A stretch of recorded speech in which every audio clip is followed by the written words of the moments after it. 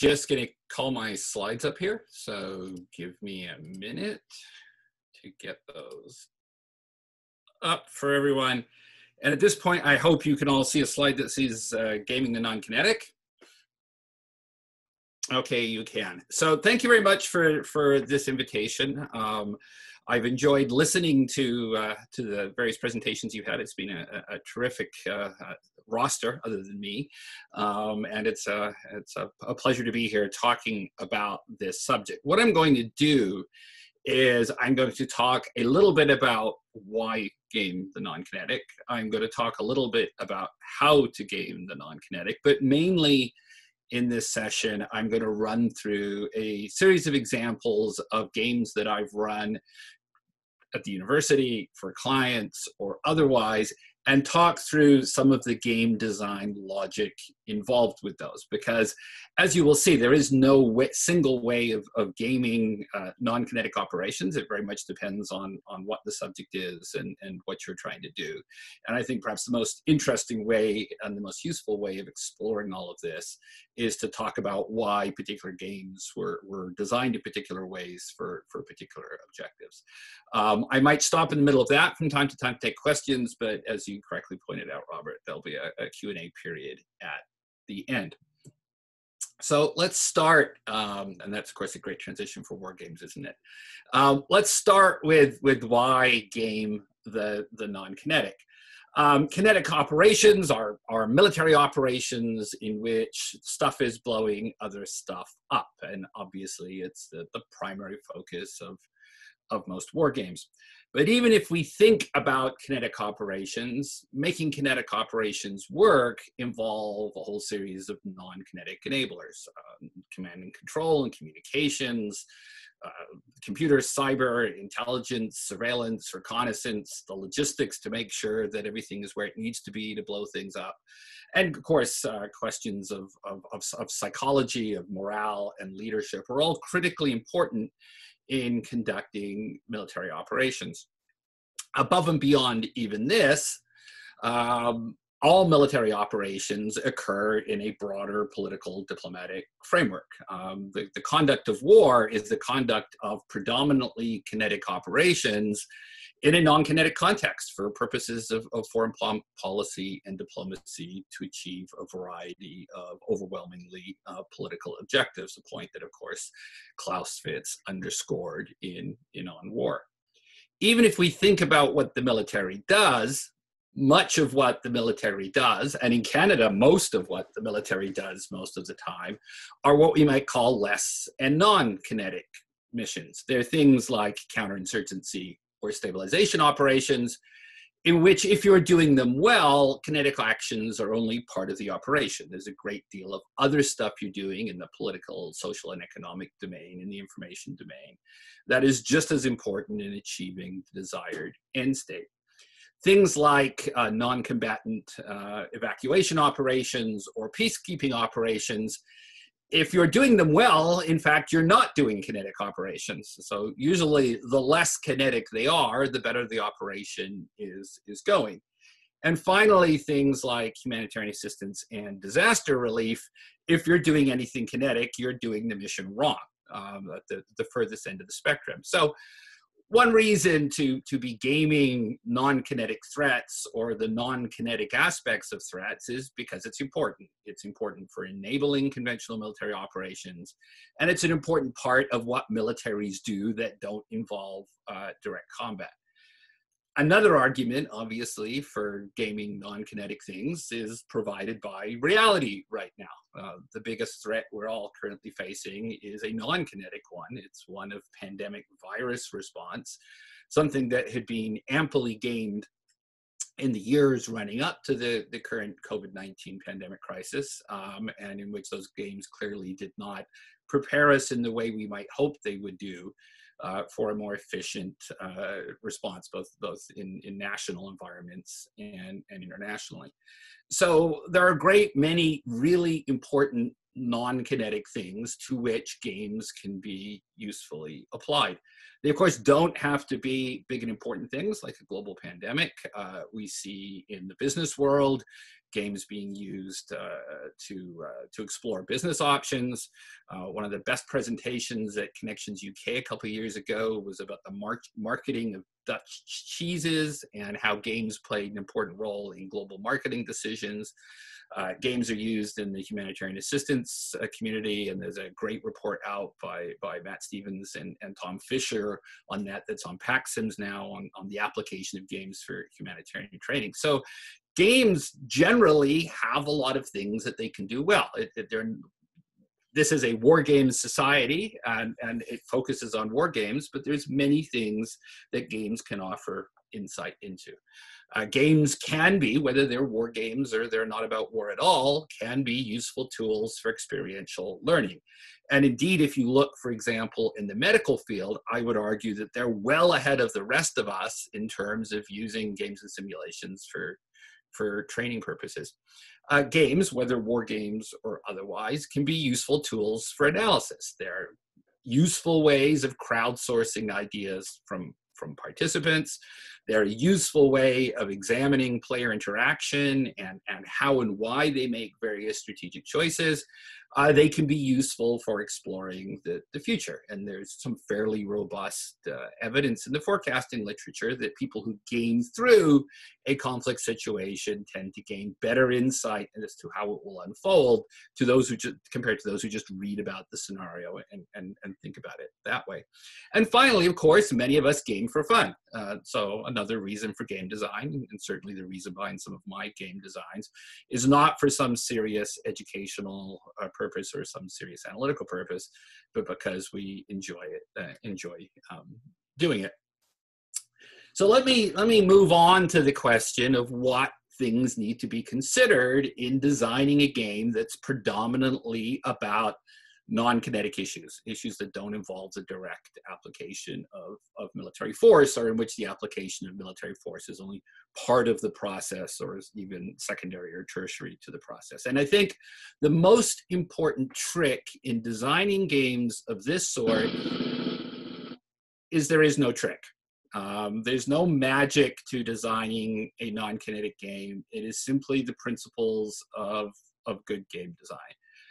The very first thing, and I get asked fairly frequently for input or advice or consultation or work on designing games that aren't predominantly about the application of military force.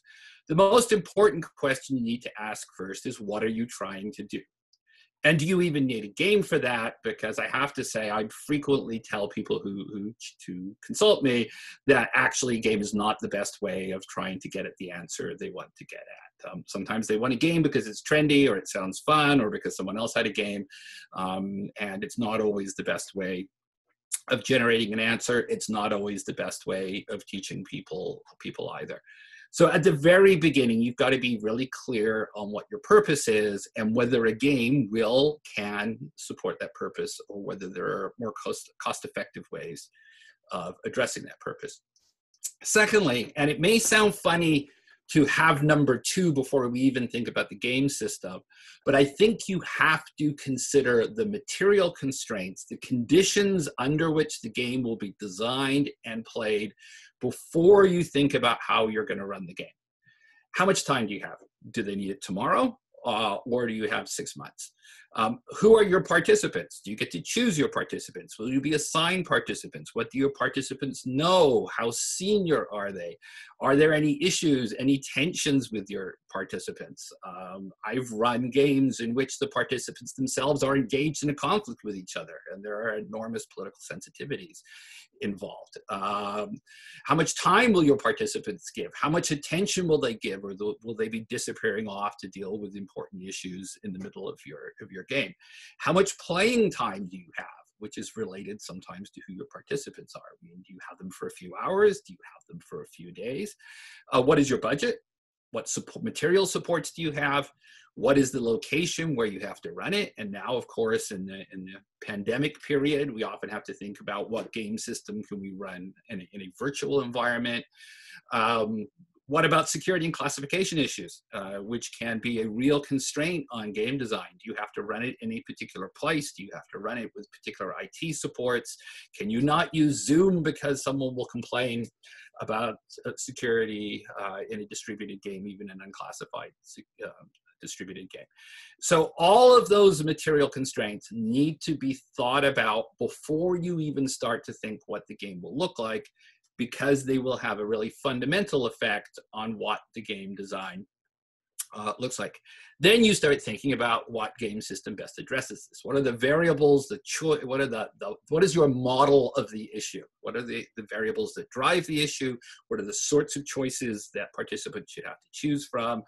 And how will the structuring of the problem into a model illuminate the issues that you hope the game will illuminate? Or if it's a game being designed for fun, will that model support interesting choices and interesting play that will keep players engaged and keep them wanting to play it? And finally, you want to think about Jim Dunnigan's 2 golden rules of wargame design, but it applies to all game design, which is keep it simple and plagiarize. Don't keep adding additional chrome and fluff and complication to the game to the point that it becomes unplayable, which is very easy to do because you're constantly thinking of new things that you could address in the game. You don't want to do that for playability reasons.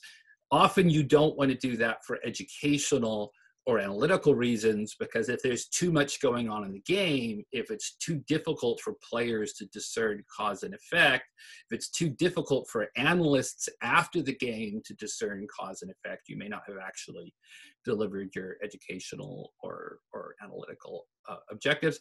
And plagiarize. Are there cool game mechanisms out there that would be appropriate? You don't have to reinvent the wheel. I will, however, put a bit of an asterisk on plagiarize. The downside of doing that, and I think all of us who ever design games are inspired by game mechanisms we've seen used elsewhere, that you do have to watch that you don't reflexively apply the game system you grew up with to the problem you're given. If you're examining global pandemic response, you do not need hexes and you do not need a CRT. Just because you might have grown up on Avalon Hill and SPI games does not mean that that's the gaming approach that's going to work for the particular non-kinetic issue. So I'm always, when I teach gaming, I'm always encouraging students to play games and learn from games and learn interesting mechanisms that might work, but I'm also warning them about taking a game model which really doesn't work very well, but they're used to it, and just sort of applying it without much critical thought to the problem they're trying to explore. You have to make the usual choices, and this is all pretty much Wargame 101, I'm sure, to most or all of you, about how you're going to adjudicate. Are you going to have a rigid Kriegspiel in which everything is pre-written in the rules? Are you going to have a free Kriegspiel in which it's going to be up to umpires? Are you going to have some mix of those, because you can certainly mix them in a lot of professional games? Are you going to use a matrix game in which it's not the rules that are deciding outcomes, because there really aren't any rules, and it's not the umpires that are deciding outcomes because there's not really an umpire, it's the player themselves determining outcomes by a variety of methods, but most of which involve polling the players for some kind of probability or some kind of list of enabling and constraining conditions, and working out success or failure of an action from that. We could spend an entire session talking about matrix games. I tend to use them a lot. They're quick, they're dirty, they're easy to design. They can be very useful for some things, and they're completely inappropriate for others. Most commercial hobby games are rigid games, and they're turn-based games. That is to say, there's written rules, and the turns are structured. But of course, you can also have, and a lot of digital games are, continuous games in which you're playing in some kind of real time or scaled real time. You can have synchronous or asynchronous play. The players may all be playing at the same time, or they may be playing at different times. And of course, there's a question of whether you're going to do your game in a manual or a digital environment. I'm going to mention again the report that Tom and Matt produced on humanitarian gaming, because it has a really interesting kind of experiment-based research on the relative strengths of digital game systems and manual game systems, in this case, for educating and training around humanitarian aid issues. Now, one thing that perhaps is not unique to non-kinetic games, but which is a characteristic of a great many non-kinetic games, is that they are semi-cooperative. Now, there are lots of adversarial games out there, and most commercial hobby war games are adversarial. You're playing against each other, whether it's the Cold War and Twilight Struggle, or it's infantry combat and advanced squad leader. Warfare is in many ways adversarial. There's some complications when we get into stabilization operations. There are some cooperative games out there. Pandemic, appropriately enough, given our current situation, is a cooperative game. But the design space where a lot of my games fit, and I think this applies to a lot of non-kinetic games, is in fact a semi-cooperative space.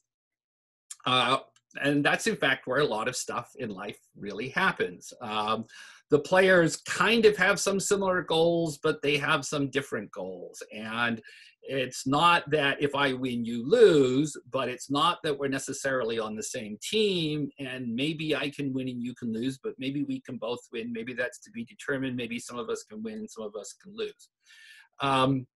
Peace and stabilization operations can be like this. Almost everyone can want peace, but they differ on what peace looks like, how power is distributed, how resources are distributed, how problems are solved.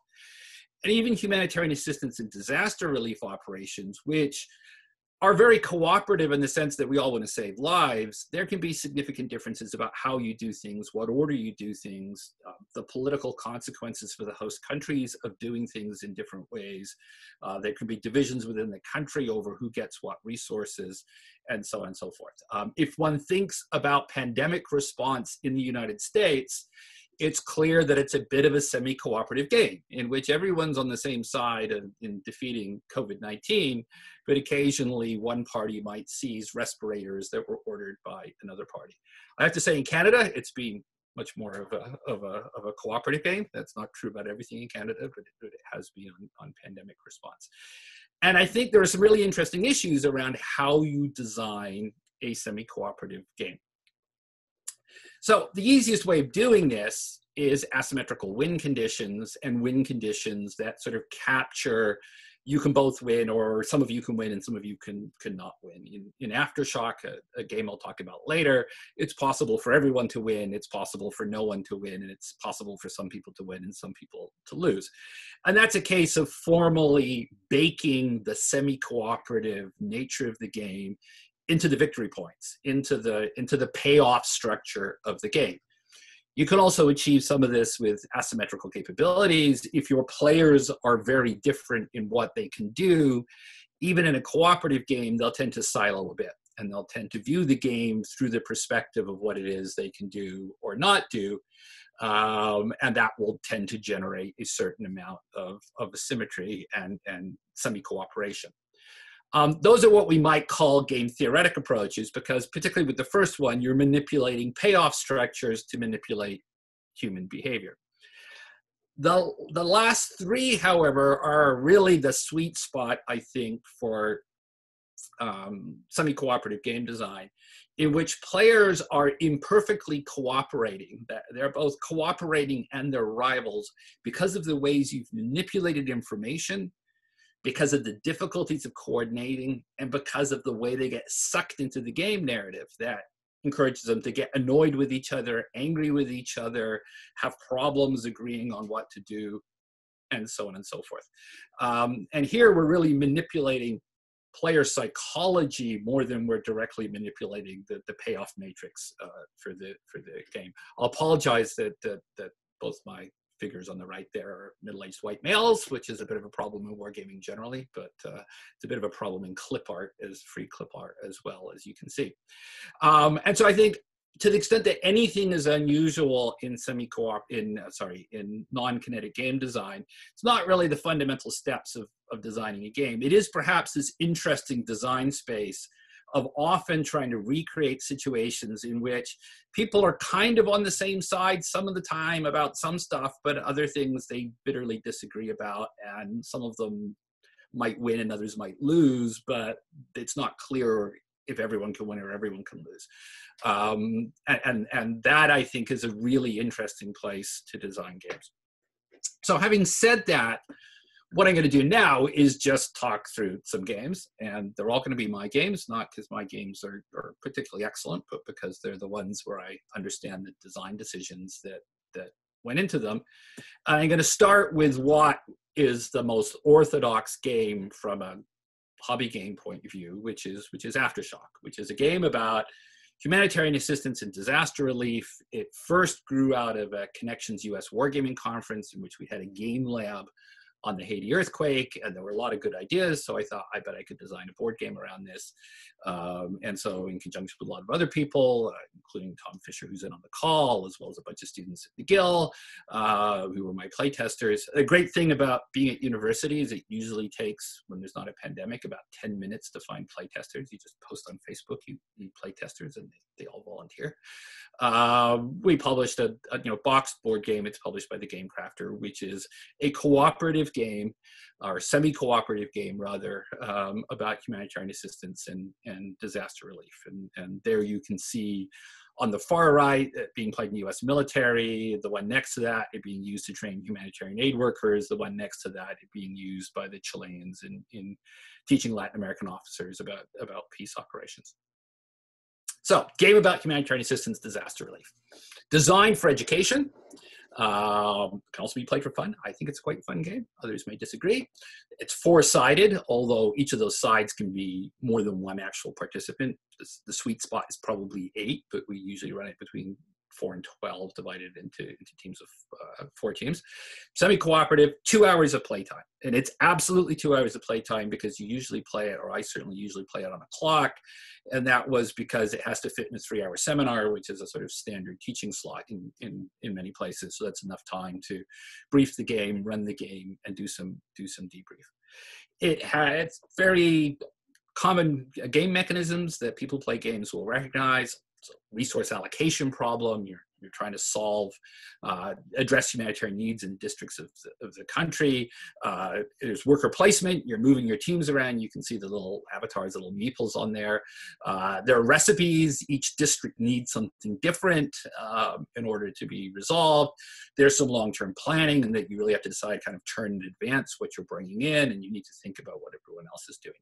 There are no dice in the game. Here's an interesting design choice, because aid workers don't like dice. They tend to feel it's a little demeaning to decide if people live or die by a die roll, or it seems too childish. It seems like Monopoly or Snakes and Ladders. So in some professional settings, using dice can be a problem. In some professional settings, dice can be a cultural problem if they have a cultural association with gambling. That can be true in some very conservative parts of the Middle East, although not generally in the Middle East. So we didn't put any dice in it. There's randomized card draws, which amount to the same thing, but no dice. So you can see rigid game, semi-cooperative, small number of players, fixed play time. It was intended to be a board game, so it was a board game. It's not necessarily the only way of teaching coordination in a humanitarian disaster, but it works fairly well. It gets used fairly widely. We're quite happy with it, and since all the profits go to UN humanitarian agencies, it's also raised several $1,000s for the World Food Program and others, which is terrific. So that's one game approach. And now I'm going to shift to the entire other end of the spectrum and talk about another, which is the peace building simulation that I usually run in my peace building course at McGill. It got canceled by the pandemic this year. But it's set in Brynen, which is just named after me because it's my game. So I thought I would set it in Brynen. And I know that there are a few veterans of Brynen, including one former president of the Republic, in the call at the moment. So Brynen is absolutely not a rules-based board game. It's at the complete other end of the spectrum. The topic here is complex peace operations, The purpose is educational. And really what I was trying to do here was to highlight how extraordinarily difficult peace operations are. Because I teach a course, in that course they're reading all the UN and other best practices guidelines on repatriating refugees or disarming combatants or negotiation with armed groups, whole series of checklists and procedures and some really great resource materials. And in real life, it's way more complicated than that, and it never works out neatly. So I needed some way after, at this point, usually about 10 weeks of teaching, to highlight to students how complicated it is in real life, given the multiplicity of actors and the multiplicity of interests and capabilities involved. This is multiplayer, semi-free Kriegspiel. Some rules are written, but for the most part, it's up to me. Both direct and distributed play. They meet, they run around campus, they email, they text, they chat, they voice over IP, they interact however they want. All kinds of different aspects of the game, resource distribution, a lot of negotiation.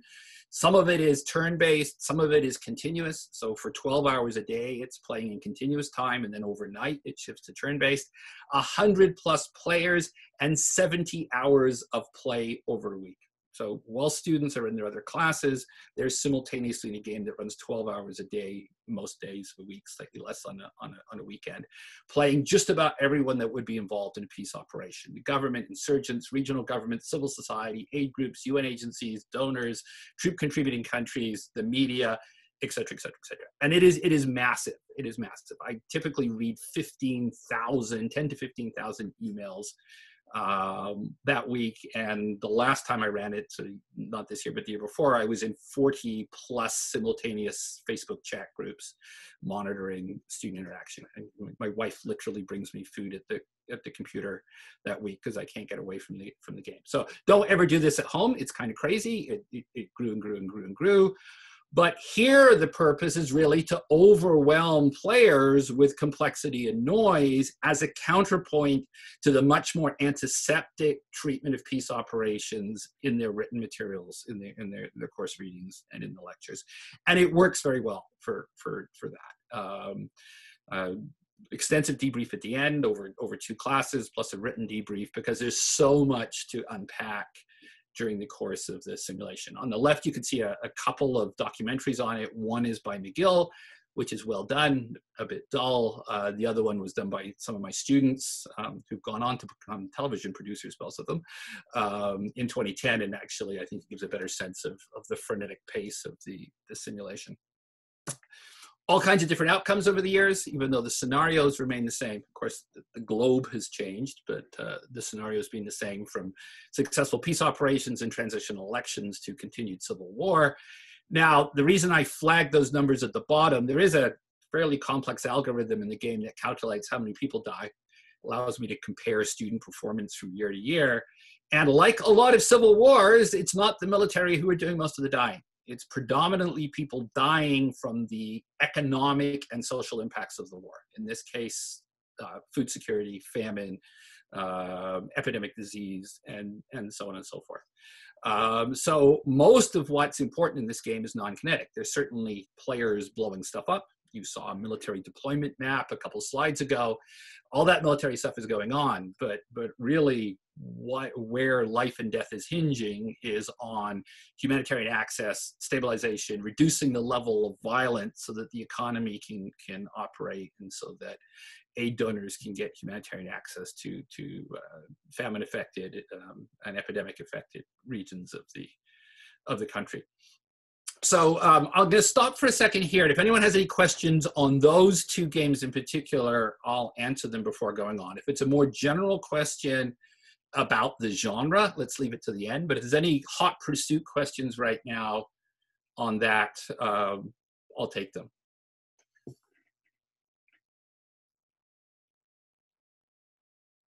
And I'm hearing silence, so I might assume, Robert, there are none. Yeah, I'm not seeing any questions right now. Again, next minute or 2, if anybody has any, feel free to throw them into the chat there. Okay, so well, yeah. I'll go on to the next one. But I've started with those 2 because they kind of bookcase the non-kinetic gaming experience from something that I think most hobby wargamers or gamers would recognize as a game, to something which is a much more free-form role-play negotiation game going on intensely for a very extended period of time with a very large number of participants. So the next thing I want to move on to is a game that we largely run for fun at McGill, or games, because they're never the same, each year at McGill, which is McGill Mega Game. Sebastian was in the last one. Rex, I don't mean to interrupt you. We have one quick question here about the last two games. Yeah, so the question is Brynania available to other educators to teach? I can make some of the materials available. I'm happy to make some of the materials available. What's happened over the years is I've written stuff up, but my students have also written stuff up. So there are, for example, a good dozen songs recorded by campus bands over the last 20 years, which are set in the fictional universe of Brynania. There's excerpts from a fake Harry Potter novel set in the Brynania universe. I mean, I have a lot of stuff that students have generated. They're real keeners at McGill when they get into this. So I'm happy to provide some of the materials. A lot of it, frankly, is in my head as well. So it's not necessarily written down. I've run it 17, 18 times. But I'm happy to do so. But if you're looking for a pre-made scenario, another place to go is to look at the various Karana scenarios, which are used by the UN system for exercises. They're used by the World Bank for exercises, and they're used by the African Union for exercises. Now, somewhat confusingly, they all use slightly different versions of Karana that they've tweaked for their own purposes. Some Karana materials can be found online, particularly the African Union version of it. It's not terribly hard to find the PDF briefing. And I've used that for things as well, because it does have a lot of detail. And the nice thing is you can say this is actually a setting that's used by real world peacekeepers and responders in developing skills and developing cooperation for humanitarian action or peacekeeping operations or responsibility to protect interventions and so on and so forth. But if someone emails me afterwards, I'm happy to sort of suggest where you can look for scenario material. And we have one more question regarding Brynania. Specifically, how do you calculate the casualties? So for casualties due to economic and social reasons, there's a spreadsheet-based algorithm that looks at the degree of damage in the area to economic infrastructure, IDP, internally displaced persons, road access, the amount of money that agencies are spending, how effective those agencies have proven to be in terms of their program design, and a bunch of other variables, and it spits out a number. I can't claim any verification or validation of the numbers, other than the numbers are about right for a situation of that sort. And because the algorithms are constant from year to year, the casualties go up when students are less effective at gaining access to the most affected regions, or when their program design is less effective than in previous years, or if there's duplication or roads aren't opened or other kinds of things. So the humanitarian losses are based on a rigid algorithm.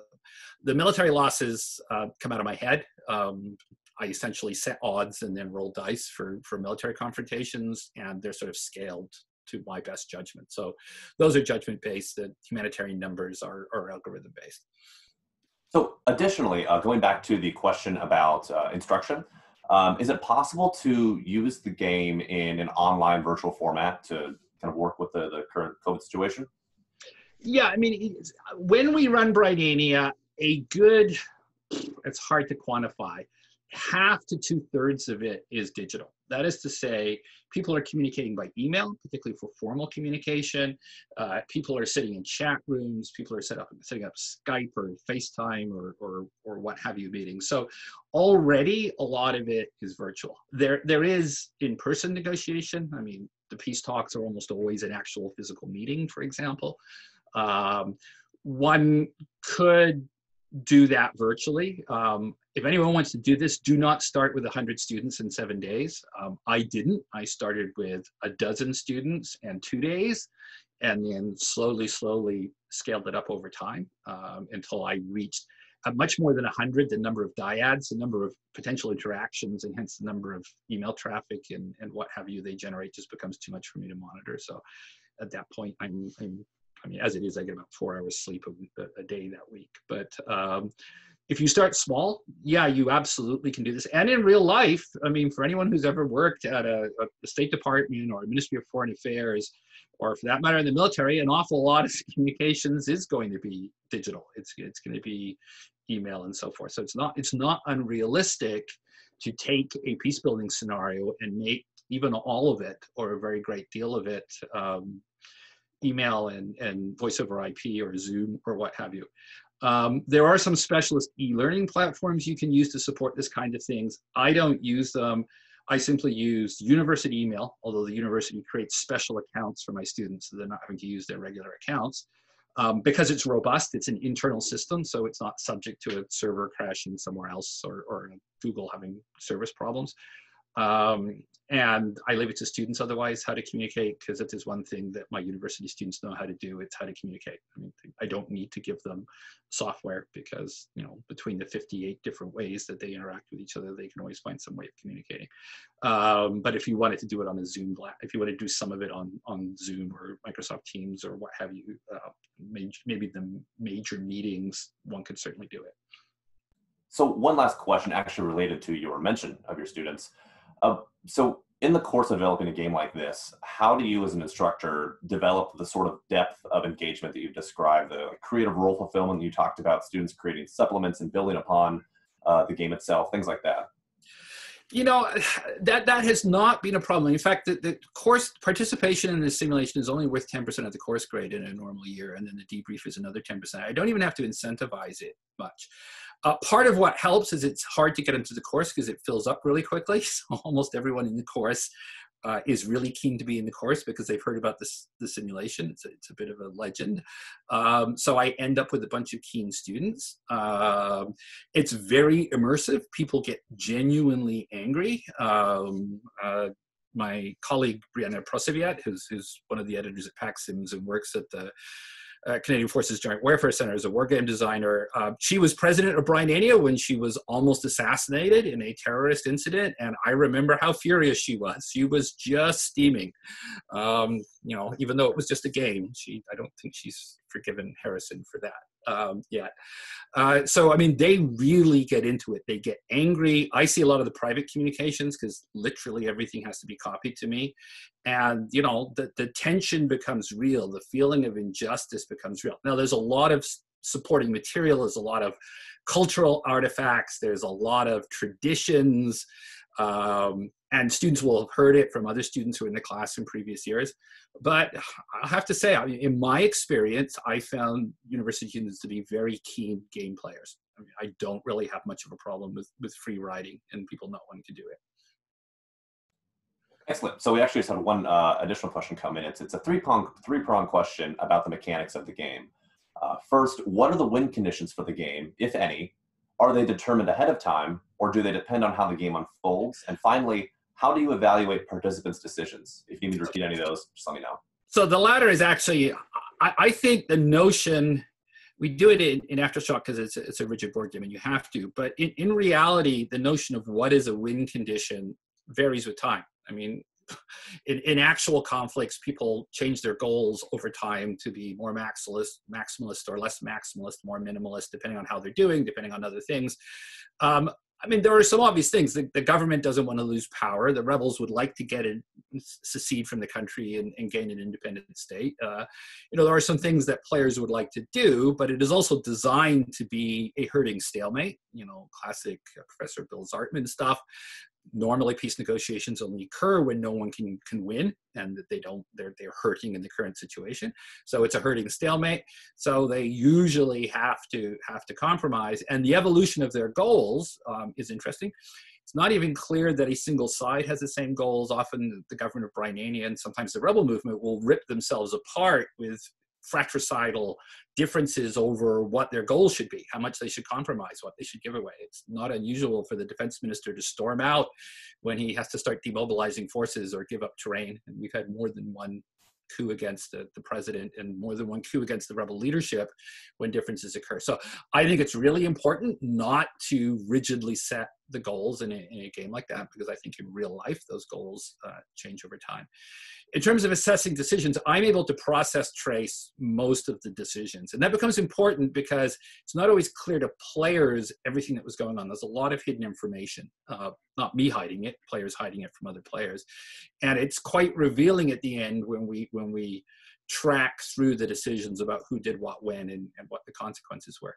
In their debriefs, they do a critical evaluation of their performance, what they want to do differently. So they're also self-evaluating in terms of what worked and what didn't work. All right, that seems to have been our last question at this point, so feel free to proceed. Okay, so let's go into the mega games. And the mega games are run for fun. They're not run for serious purpose. I tend to run them on emergency management issues lately because actually they kind of work for me because I'm teaching my courses around peace building at that time, and so students do actually learn something from the simulation, but they're not meant to be realistic simulations of things. They are kinetic. You have military forces there. That's Canadian Special Operations Forces Command there, and it's got a lot of other stuff: police, fire departments, ambulances, critical infrastructure. Those thick red lines are the Newfoundland power grid on that map on the left, medical facilities, interagency cooperation. It has all the other things that a real game should have, like coffee and people pointing at maps and PowerPoint and an actual red telephone and an actual former nuclear bunker, because we ran one of the games in the Defen bunker outside Ottawa. And it has things that are not realistic, like zombies or rampaging lobsters. That's a rampaging angry crustacean or a rock lobster from the last game we ran in February at McGill. These are usually lately aid to civil powers games. They're not non-kinetic because there's zombies and there's giant creatures that you're trying to defeat, but there's an awful lot of non-kinetic stuff in it, from scientific research to emergency response, municipal challenges, multiple levels of government, et cetera, et cetera, et cetera. Multiplayer, semi-cooperative, you're all trying to defeat the zombie menace, but you don't always agree, particularly Ontario and Quebec. Semi-rigid Kriegspiel, there's a bunch of written rules. They're not onerous. But we also sometimes make up stuff up as we go along. Emphasis on emergent gameplay. We don't always know what the players will do, and if they come up with something interesting, we tend to go with the flow. The game design is really built around interlocking subgames. So there you can see one of the regional map games underway. It's Nova Scotia and Prince Edward Island. There's also one for Newfoundland, but there's also another map that shows the maritime environment, which includes a shipping game. There's another map which shows critical infrastructure, which is really an electrical resource game. There's a whole series of players who are playing in a scientific research game, and those games are all run by different control players, but they all fit in one way or another. There's a lot of kind of model UN or LARP overtones to it as well. 100 players, 7 hours of play. And what we've tended to do recently is our adversaries, whether they're giant lobsters or Godzilla or zombies, are played by players, but those players are kind of part of the control team. And so they're not tasked to win at any cost. They're tasked to keep the players appropriately challenged through the game. So they will ease up the pressure a bit if it's becoming too much, and they'll double down within the context of the rules if they think that the players are having an easy time. And that allows us, because people are coming to this, they're giving a whole day, they're buying a ticket, they're paying for it because we have to rent the room. We want to make sure they all have fun. So by using a kind of pink cell in which our red team is also part of the white cell, it allows us to moderate the challenge level in order to keep people as engaged as possible. The rule set, which is not everything you need to run the game, but the rule set for Atlantic Rim, which is the kaiju giant things out of the Atlantic Ocean game, can be obtained from PAX Sims, provided you make a contribution to the World Health Organization. I would never argue that what happens in those games is realistic, although you can run more realistic mega games. But right now, I'm quite happy that we have this sweet spot in which many of the emergency management things are quite accurate. So the very last game we ran, which was Apocalypse North. It was a zombie game in Ottawa. That has the Public Health Agency of Canada, the search for a vaccine, lockdowns. There's an awful lot of stuff that's happened in real life that comes up in that game as well. Then I'm going to shift to something completely different, which is gaming Middle East conflict. You will notice that none of those places is in the Middle East. In fact, they're all in different places in Oxfordshire. But those are the places where I've run this series of games.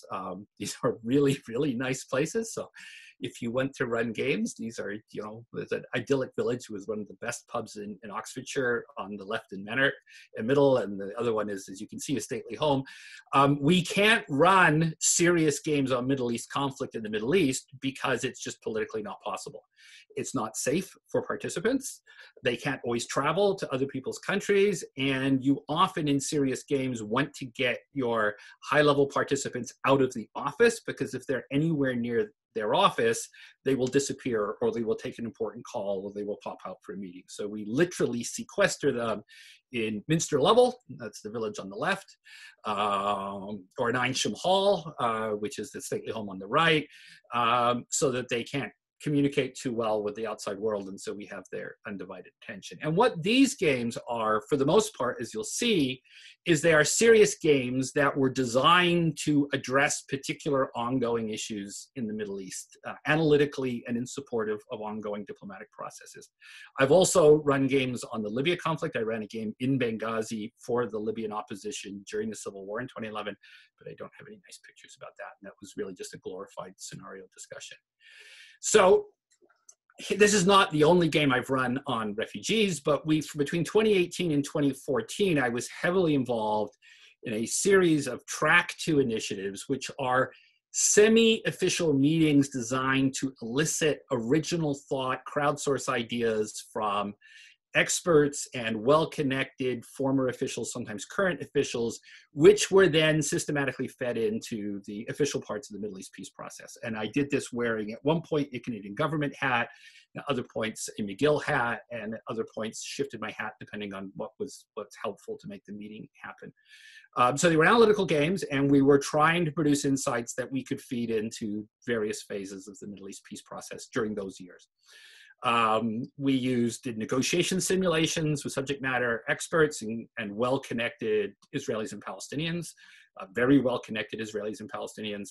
In fact, at one point, we had to stop the Palestinians from calling President Abbas in Ramallah for instructions on how to play the game. We had to stop that part of the simulation because it was too well connected and we didn't want to bother him. But when we ran these activities, they were attended by American, Canadian, British, EU diplomats, and there was often follow-up activities. So sometimes something interesting would come out of a game, and then there would be a series of academic seminars to sort of flesh that issue out.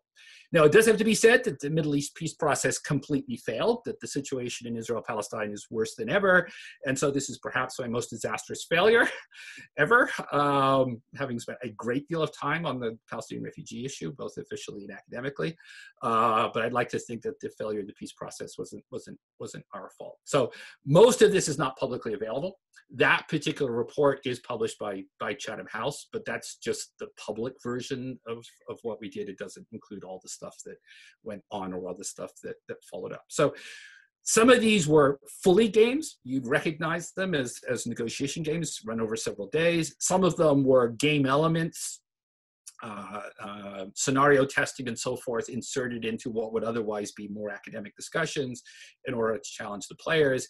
And I have to say, in terms of insight elicitation, it worked quite well. The particular simulation that report is about, one of the participants who had been chief of staff to his country's leader and had also been chief negotiator in the peace talks, said stuff happened in the simulation today that I had never thought of before, which is either worrying because he'd been the person in charge of the negotiations, or gratifying that the game, in fact, had produced insights that were worth the time and expense of getting 40-odd people to a stately home in the middle of the Oxfordshire countryside.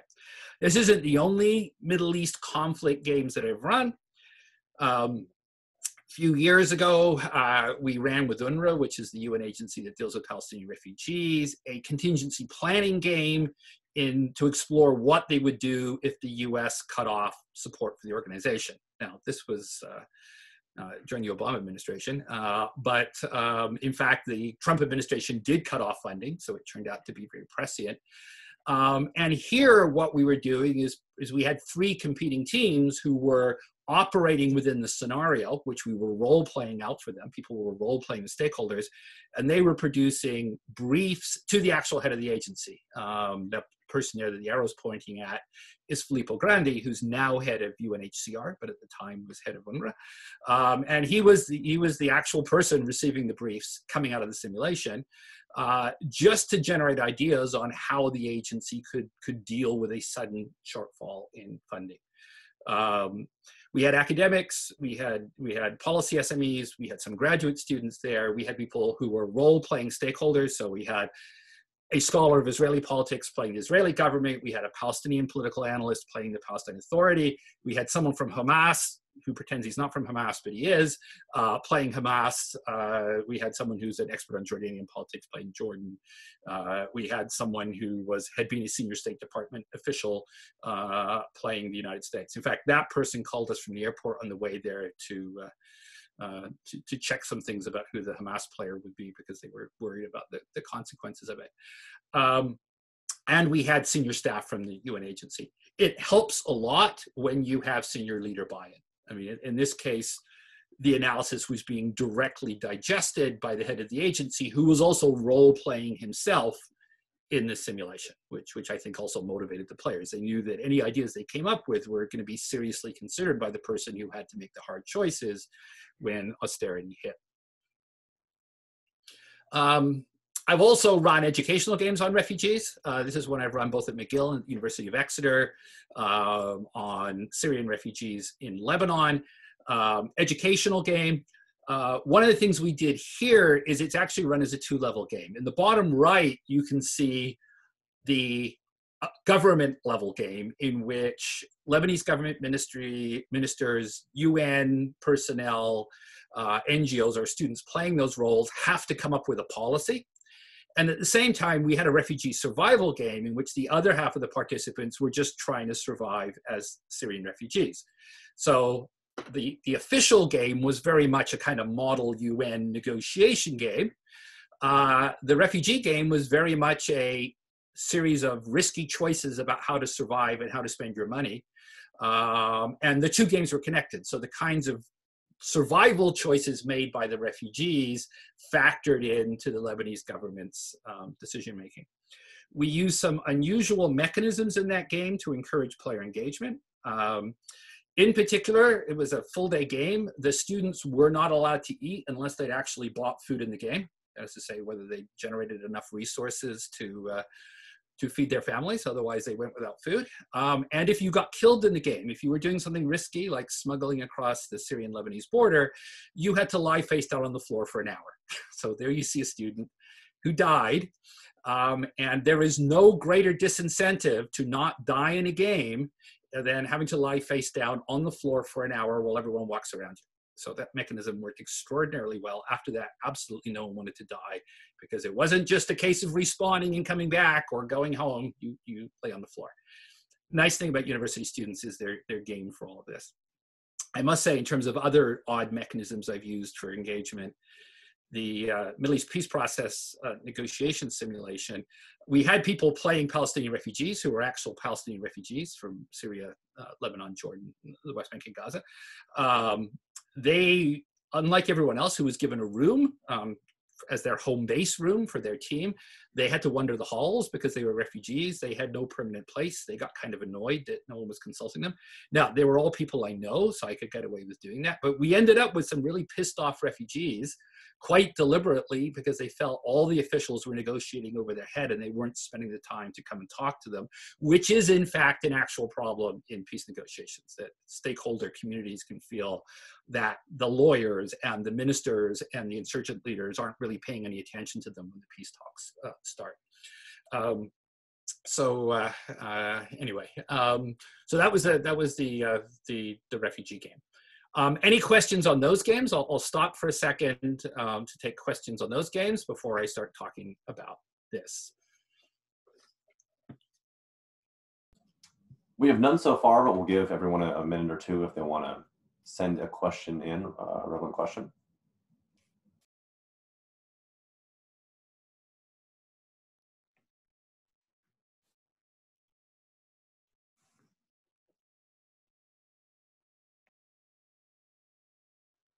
So Rex, one question we have is, do you have any particular mechanics that worked well in these contexts?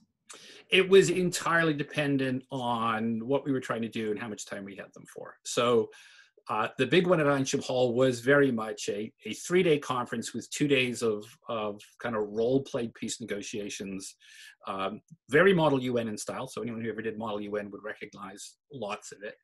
And it was not a particularly unusual or challenging thing. What we wanted to get at in that particular game was we felt that the negotiators were not thinking through some of the implementation challenges that would be involved with the kinds of things that were under discussion in the official talks. And that there was a danger that they could agree to something on paper that proved very difficult to implement in practice, which sometimes happens in peace agreements, that there's agreement to do X, and then it turns out it's very difficult to do X. So this was us wanting to explore what the implementation challenges might actually be. And I think it worked very well in the fact that the UK government then financed 2 follow-up seminars to unpack some of the issues that came out of the meeting was indicative of that. Some of the other ones, we had one where there was some particular negotiating language that was proving difficult in the diplomatic end.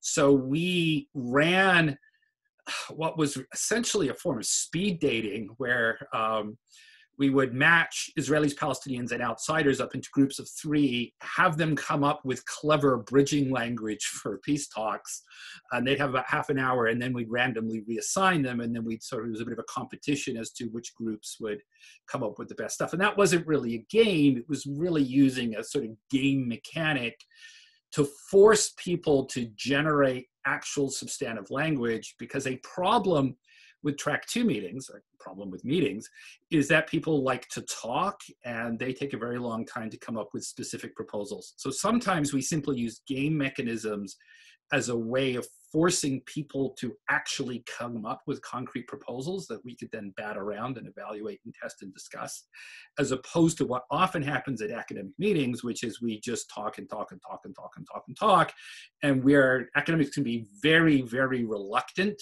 to make difficult political choices or to make difficult political recommendations.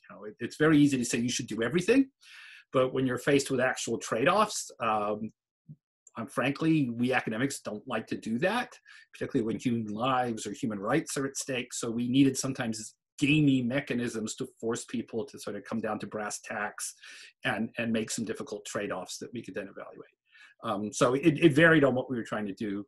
Most of these track 2 things were regular meetings, frankly. We didn't use games for most of them. There were an awful lot of them. But sometimes we felt that a game would get people to the issue better than having them just sit around the table and talk about it. All right, so we have a great sequence of interesting questions here. First is, how do you mitigate bias in these games? Well, they're all biased as hell. I mean, our Israelis, our Israelis were very, very, very senior Israelis, and they were, wanted the peace process to work, or they wouldn't have accepted the invitation. But they had particular views of Israeli interests. Many of our Palestinians were refugees, as well as being academics or officials. I mean, one of them, his father had been killed when the IDF had booby-trapped their village in 1948, or what became the IDF again at the time. For them, it was very real. One of the meetings, it wasn't one of the gaming meetings, one of the participants had actually jailed one of the other participants. And in another one of the meetings, one of the participants had tried to kill one of the other participants in the past. None of that, fortunately, happened in the meeting. But that is not a problem. We don't want people to be excessively technocratic in what is an existential issue for both Israelis and Palestinians. So what we want to do is use that creatively in the game. and try to find ways of getting them to highlight their national positions, but also have game mechanisms that will encourage them to find compromises that they will think will work on both sides. So bias isn't a problem. It's an aspect of the problem. It's an aspect of the issue to be managed and even used in important ways. And from our point of view, it was important that the participants feel that all ideas were on the table, that we weren't filtering them in some way.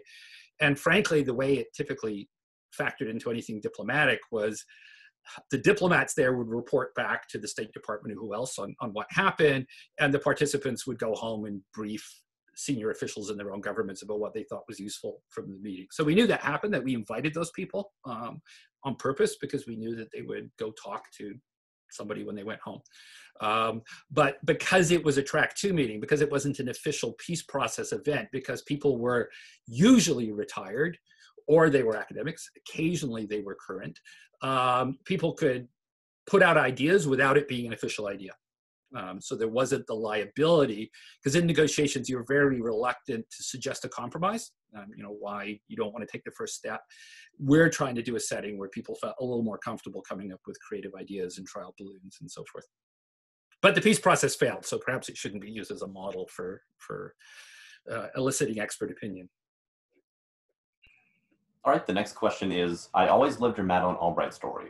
Would you mind discussing getting senior officials involved in a very humble manner? Okay, so I was doing a game on crisis stability in the Gulf for the Atlantic Council a few years ago. And they were wonderful to work with. I'm not going to say anything negative here about the Atlantic Council and my colleagues there at the time. But they wanted to run a very classic seminar game. Here's a scenario, go around the table, everyone talks about what they do, go away for lunch, come back, here's the revised scenario, everyone talks. And I said, well, crisis isn't really like that. It's kind of chaotic, and there's pressure, and there's information trickling in, and you're running off, and you're meeting. And what I wanted, and information flows are uneven, and not everyone knows what everyone else knows, or they have different information. So I want to separate people and spread them across the building, and feed information here and there and have them scurrying around, rather like I run the Brynen simulation. And there was some concern at the Atlantic Council, and we're not supposed to mention participants, but since Madeleine Albright was one of the co-chairs of the session, it's obvious she was there. There was some concern that it would be inappropriate to ask senior former officials to scurry around the building like they were university students, because they like to sit and have gravitas, not run around like it was Model UN and they were 19 again. And there was a bit of back and forth, and I won that debate, and Madeleine Albright was there, and boy, can she scurry. I mean, she was racing up and down those corridors, finding out what was going on in the various rooms. She was there as an observer, as one of the players, but there was no problem with people running around from room to room. When we did the debrief, one of the participants complained it was difficult to decide what to do because there was so much information and so much partial information, and that they didn't like that. But then one of the other participants said, well, I was in the Pentagon doing ops stuff when the USS Vincennes shot down the Iranian Airbus, and nothing we were told for the first 24 hours turned out to be entirely true. This was a very similar kind of scenario. He said, no, that's what it's like. And you don't have clean, perfect information in the middle of a rapidly evolving, potentially military crisis in the Gulf or elsewhere. But I do think you can get participants. You have to watch. I mean, you have to know your participants. And if you don't know them, you have to err on the side of caution.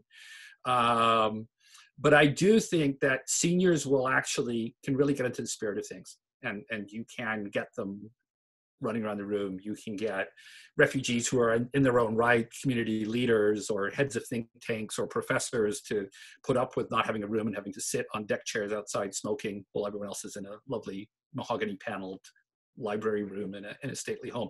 I do think you can do that, but you've obviously got to know who your participants are.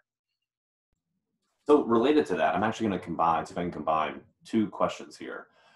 So with the LART mechanics, kind of like what you're talking about there with the scurrying or the hour laying on the ground to simulate death, are there specific mechanics or in the development of mechanics recommendations you would make for usage in a professional environment with a post-college crowd?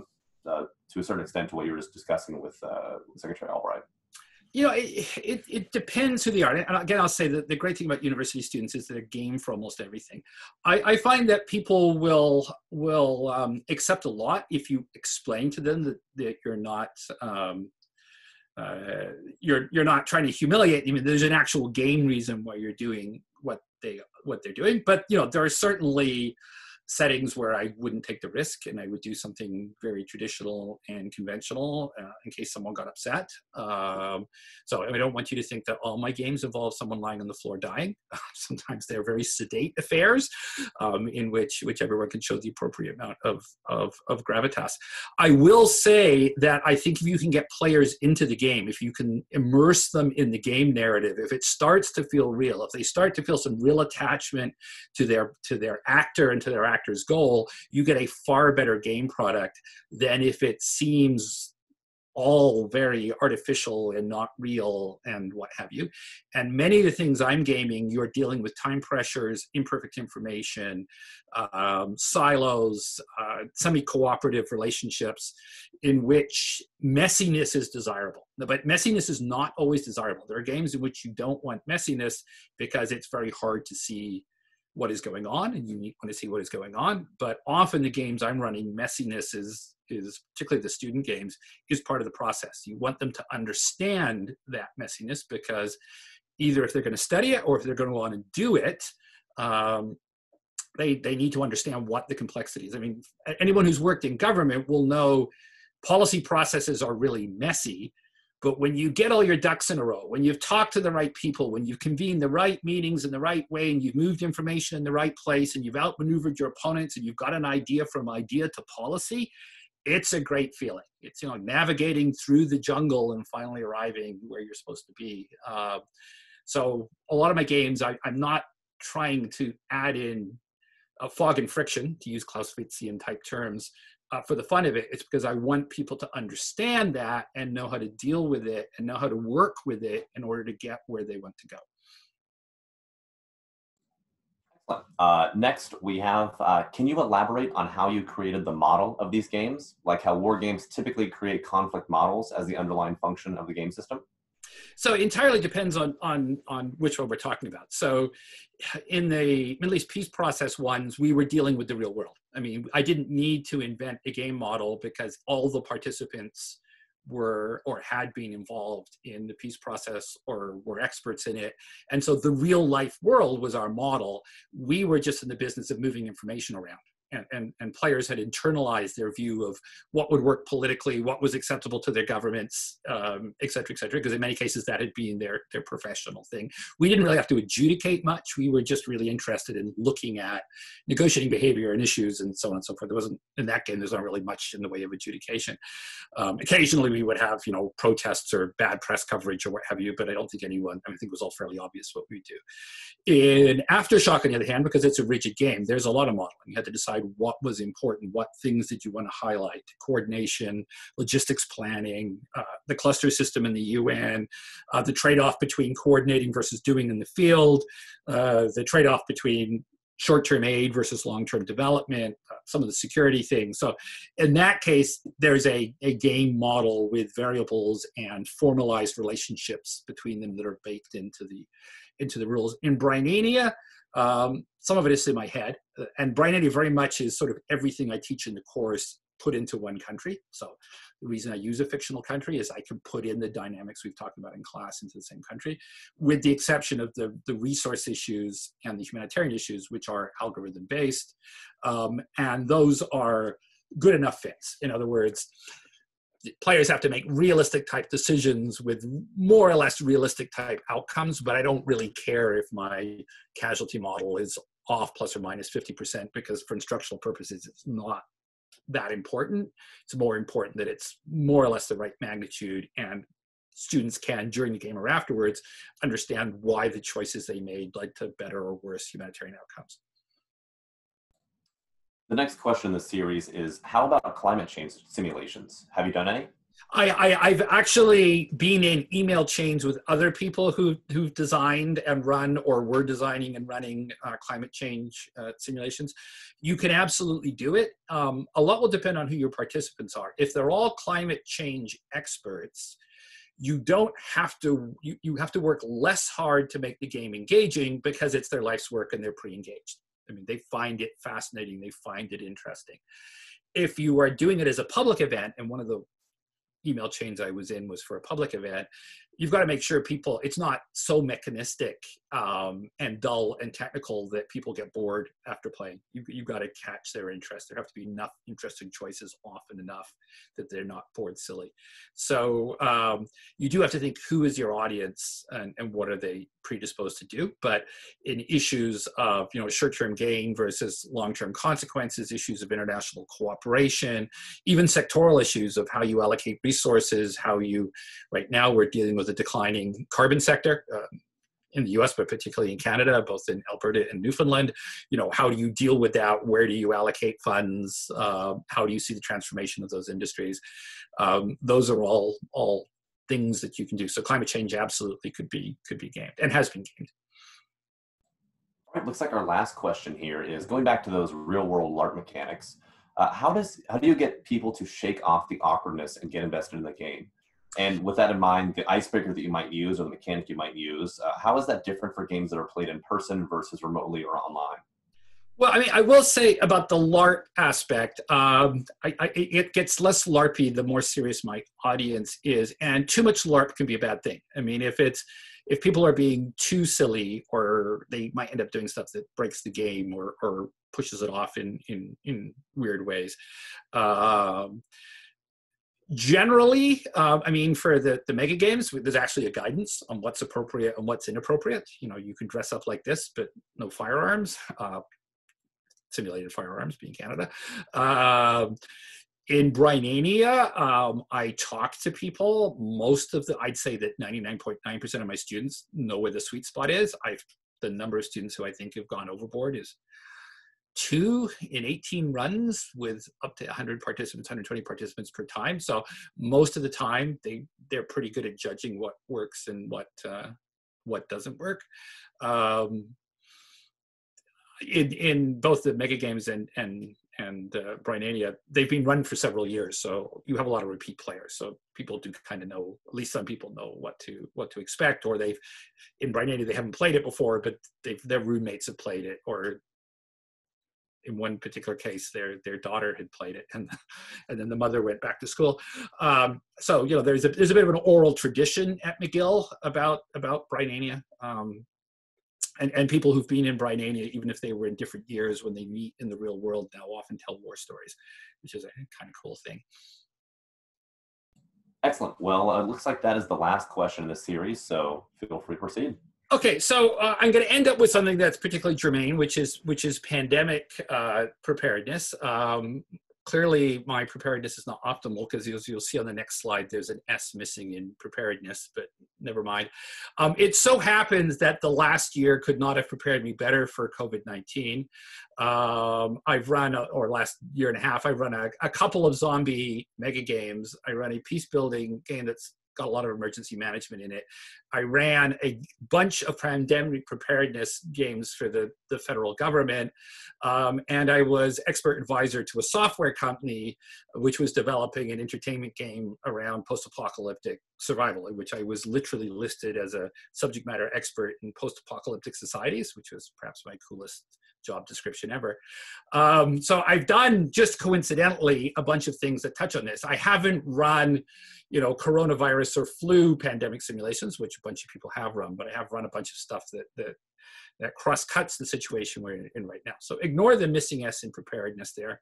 And I want to talk about a series of analytical games that were run in January, February with Agriculture and Agri-Food Canada, so the Canadian Ministry of Agriculture, on pandemic preparedness.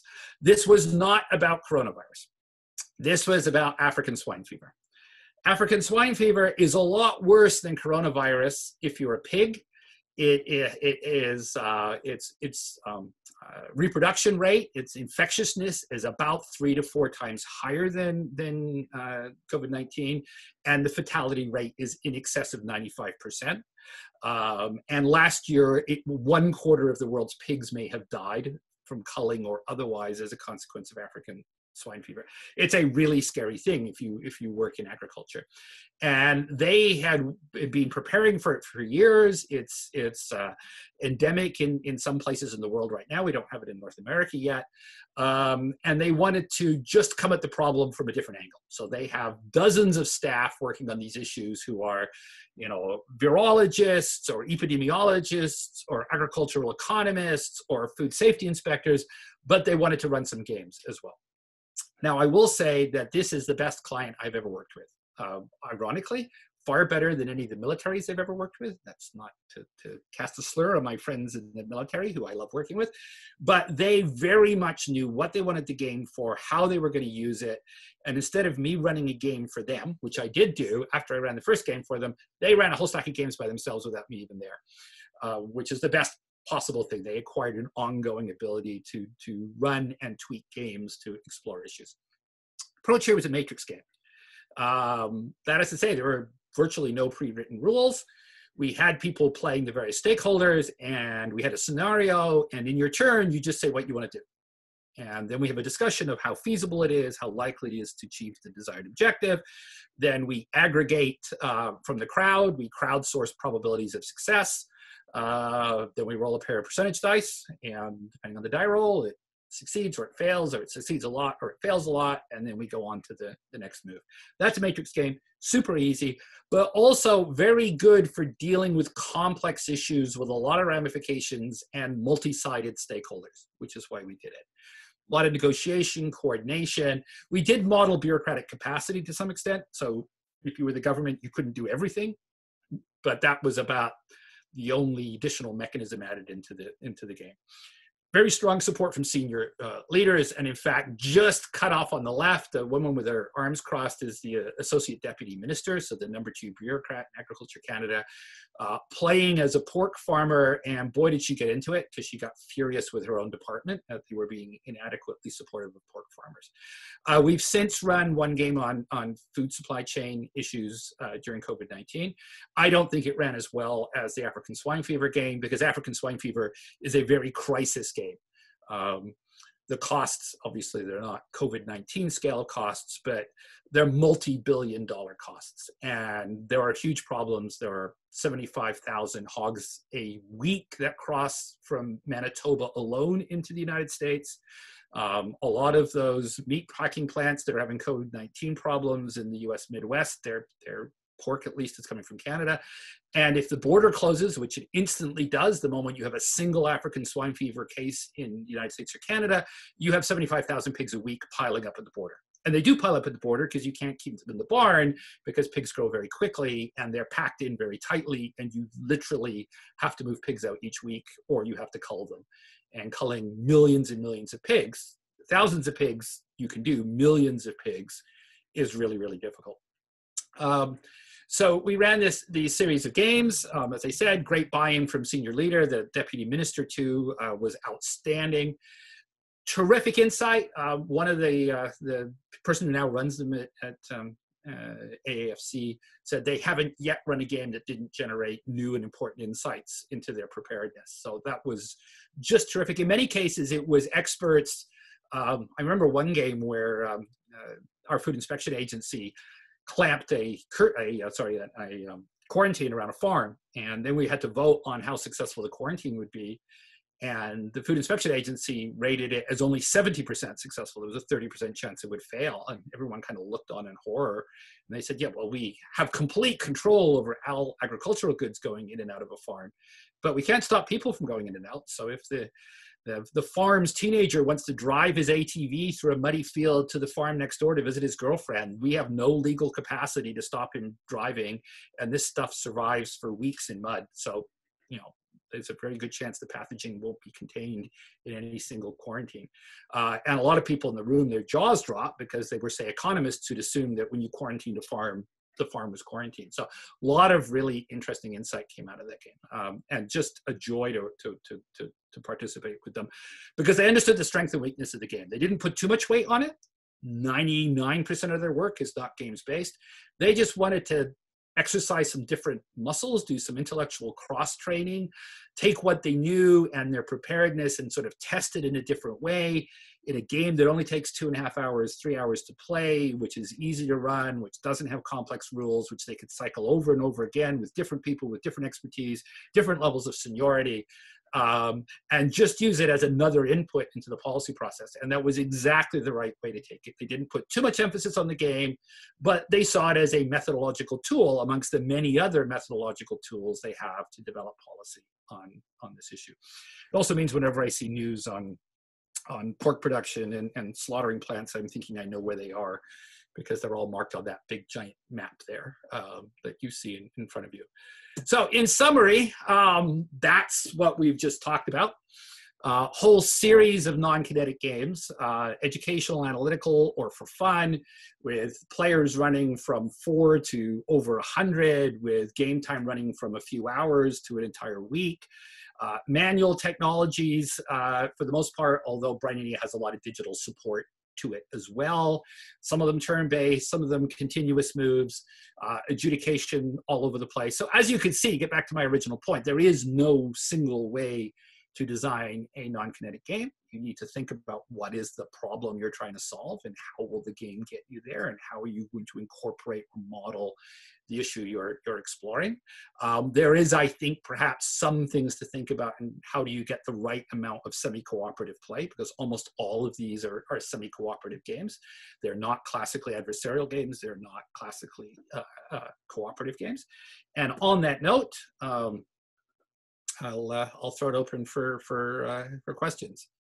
The picture in the middle, I will have you know, is the Canadian government developing a vaccine for the virus. Unfortunately, not SARS-CoV-2, COVID-19, but the zombie virus. But they are very proudly in a bunker under Carp, Ontario, announcing that they've got a new vaccine. All right, so again, if anybody has any questions for Rex, please put those into the chat and I'll be happy to share them. So first question here is, with less rigid games, how important is it to have a map or physical virtual object that tracks what is going on? It can be very, visual objects are going to cue the player's attention. If the players need to be thinking about something, or if geography or the level of a variable is very important to gameplay, you need to have it there. So in the African swine fever game, there is a map of Canada, and on that map there is a sticker for every, each sticker represents 50,000 hogs, and so the entire sort of heat map density of hog production in Canada is on there, and every significant slaughterhouse in the country is on there as well. And there are tokens to show you how many hogs are moving per week across the border with the US from that province, or from that province into another province. And there are indicators which you can't see. They're up on easels showing what's the current price of pork, how solvent are farmers, how solvent are processors, what's the level of political support for the government, what's public opinion. We need something to visually remind players of that, and so they can consult it in the game. You have to be careful with components, because when you have components, players will focus on the components. So one of the things we've noticed with matrix games on issues that are Paul Mill is that when you put military counters on, people, particularly military personnel, but a lot of people, gamers too, start playing the military side of the game.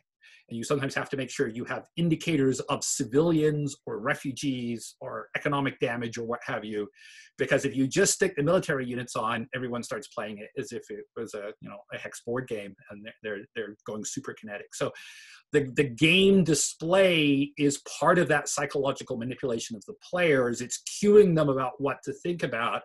And so that can be positive if you want them to think about things. It can also be the way they track things they need to know to play the game. But you have to be aware of how it will influence their play, because you can distort gameplay by the way in which you display information and the information you display. Next question is, can you speak to your experience gaming cyber operations? I haven't gamed cyber operations. I've seen cyber operations gamed. It depends on what you want to do. If you're gaming the effect of cyber operations on kinetic combat, frankly, it's just a modifier to combat effectiveness. If your headquarters is taken out because your comms are jammed and your computers are jammed, or if your headquarters is taken out by a Russian multiple rocket launcher, it's pretty much the same effect. So I think in a lot of kinetic games, you don't have to model the cyber, you just have to model the effect on operations of the cyber as you model other things. If you are modeling actual cyber vulnerabilities, if you're modeling defenses, if you're modeling response to a cyber crisis, then you need more of the cyber in. So how much cyber you need in a game about cyber kind of depends on what the currency of the game is. If it's combat operations, you just need some model of how badly things are hurt. If it's the actual network architecture or vulnerable nodes or policy decisions, then you might need more attention to networks. The next question is, are there any games like Brynen that allow for fully online participation? In other words, the game board is electronic or online instead of physical. There is a game called Statecraft, which is used in a fair number of introductory international relations courses, which is a browser-based online game, fictional environment, interstate politics, very digital game-like. You know, you're investing in capabilities that give you more capabilities downstream. You're communicating by chat software that is built into the game. So that is entirely. And it's fairly rigid in the sense that the variable relationships aren't determined by the white cell, they're determined by the programming. So that's there. Key is to use it well. There's some research that shows it doesn't work. There's some more research that shows it works quite well. When it doesn't work, it's because I think the instructor's not used it properly, not because it doesn't work. It's not a game I would use because I think that it models interstate behavior in a excessively realist way, for those of you who know your IR theory, but it's a perfectly good game. You can also, there's electronic supports for seminar type games.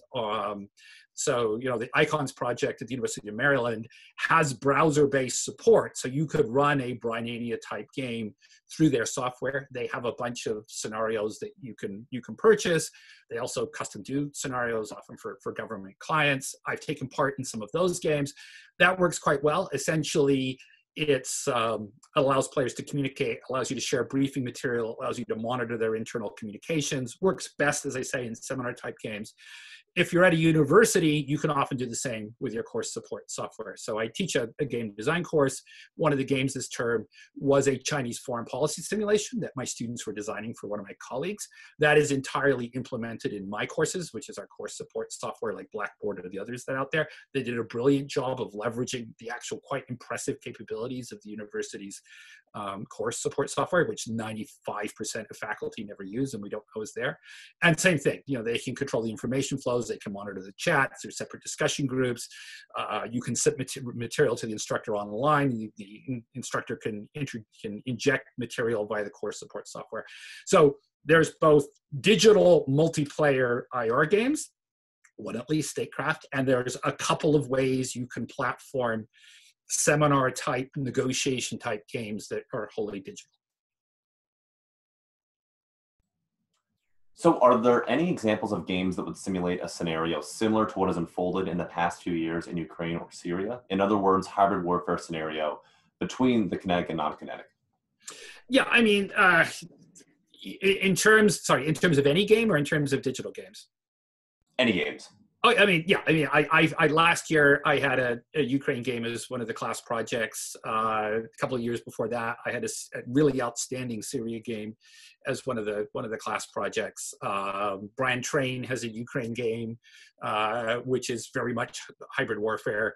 So those things are certainly possible to do. One of the things you deal with non-kinetic games is often the cause and effect is contested. That is to say, how much propaganda or information operations produces what change in public opinion with what political consequences.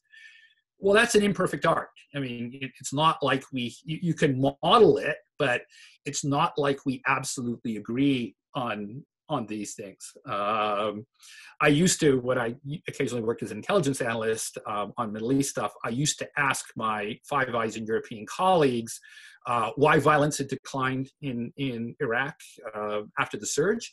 And there was absolutely no agreement amongst the best Middle East analysts in the Western world as to whether it was the surge, whether it was the Anbar Awakening outreach, whether it was the fact that the bombing of the Al-Askari Mosque had caused Shiite militia actors to enter the fight in a much bigger way and frighten Sunnis into a different political position, whether it was changes in US counterinsurgency doctrine. And these are people who full-time do nothing else than analyze Iraq or conflict in the Middle East more broadly, depending on the country.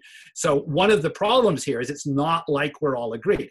On the other hand, if you're firing a heat round at the front of a Tiger One, and we know the thickness, we have pretty good data on, operations research data on how effective those weapon systems are. When we get to political and social stuff, we have theories, and some of them have greater consensus or another, but we don't have mathematical formulas that are absolutely solid, and we have to be aware of that.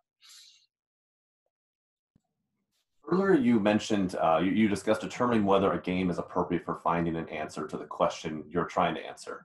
Do you have any basic criteria you use to determine that? I think those criteria are probably internalized. The first one is how long it's going to take, how complicated it is to do, whether you can get the people, and what the risk is of it going wrong, because that can be a problem too. One reason you might not want to do a game, or you might not want to do an innovative game, is it's risky. I think the reason that seminar games rule in Washington, both in DoD and in the think tank world, is they're super safe. They're a bit like seminars, so everyone's comfortable with them. So I think those are the first things. How long have you got? Who do you need? Where do you got to hold up? Those material things are often the first thing I go to. And is it actually practical to run a game? Then you start probing. What is the actual question you want answered, and will a game get you there, and will a particular game get you there? Because it might be that a game will get you there, but not the game that you're willing or able to run, and that the game you're willing and able to run won't get you there. And there's way too many games run which essentially are validating a predetermined conclusion. And so it's what I call game washing. You know what you want to say, and you have a game which, surprise, surprise, comes to that conclusion. Some years back, the U.S. oil industry ran a high-profile game in Washington in which, surprise, surprise, the finding of the game was you needed to offshore drill more and you needed to frack more, and so forth. And you needed to invest in U.S. energy capabilities. Surprise, surprise, I'm really shocked that was the conclusion of the game. So sometimes I also say to people, you don't want a game. You actually just want someone to say you're right. I'm not terribly interested in doing that. But often it's a complexity issue of whether it would be just better to have a meeting. In the gaming community, we use the term bogsat, a bunch of guys and gals sitting at a table, in a very pejorative way to talk about games that aren't really games, they're just meetings. But I have to say that some of the most intellectually stimulating things they've ever been to are well-run meetings. So meetings are not bad if you know how to run the meeting, and if you use interesting facilitation techniques to really push people. Is it worth? On the other hand, a game might be super engaging. It might get people to think out of the box. It might be an opportunity to get people from different backgrounds into the same room. It might be, this is a might, it might be an opportunity to break down hierarchy. There can be times when no one is willing to contradict the most senior person in the game, and that's a problem. That is a bigger problem in the military than it is in civilian ministries. But it can be a problem. On the other hand, you have cases, both the UNRWA game and the Agriculture Canada games, the seniors made it very clear that they wanted ideas from everyone. And they wanted people to disagree. They wanted people to say our response is broken or we're not prepared. A mechanism I used in the UN game is we had 3 teams. 2 of them were expert teams trying to come up with a policy solution. Former diplomats, former UN personnel, academics who spent their life working on Middle East peace process or refugee or conflict issues. The 3rd team was graduate students. And because the head of the agency was going to choose the best course of action at the end of the game, there was every risk that the best course of action would come from the graduate students, thus humiliating the experts who had 20, 30 years expertise in the field each. And I put that mechanism in there in order to make my experts work, because they were all absolutely terrified of being beaten by students. So that worked really well. The students did quite well. They came second. So they actually beat one of the expert teams that had, I think I calculated 300 years of expertise on the topic, but the agency actually thought the student brief was slightly better than theirs. But you want that, in that case, that was a senior who wanted it, who was very clear that he wanted everyone to be frank and honest. And if they broke things, that was a good game. If they said, this won't work, or here's a problem, that was a good game. Next is, can you discuss some of your experience and insights in gaming non-kinetic effects in military war games, such as the movements of displaced persons, economics, morale, etc.? Well, the first thing, one thing I will say at the beginning is you need to make sure that if you have someone playing civilian or humanitarian actors, that there's someone who understands how civilians behave or humanitarian actors, because it is not just enough to get the first lieutenant who didn't move fast enough to be the aid agencies if they don't think like an aid agency person. I have another talk, which I'm not going to give now, about culture and wargaming, in which my finding is that national cultures make a bit less difference than people think, and professional cultures make an enormous difference to how people play games. There is, for example, a whole robust body of literature that show economists don't play games like other people. They utility maximize because they're economists, and they don't behave like the rest of us, which is really interesting. So first off, make sure that if you have that represented by a player, that player is in the appropriate mindset. Don't just make it window dressing. If you can, and Matt Stevens is the person to talk to who's in on this call at Lessons Learned Simulation and Training. He does games in which people are, playing refugees and they're trying to survive. And he has a great presentation, which he gave at Connections North this year, on making sure that your civilian actors are behaving like civilian actors and are facing the kinds of concerns that they have, which can be completely different concerns.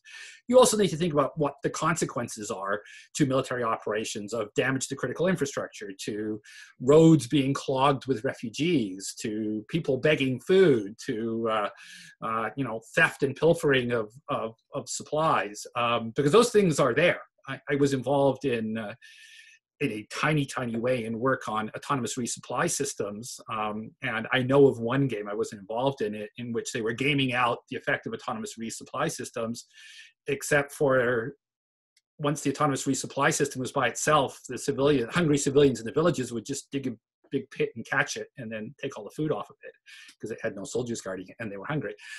So, you need your civilians to not be an afterthought.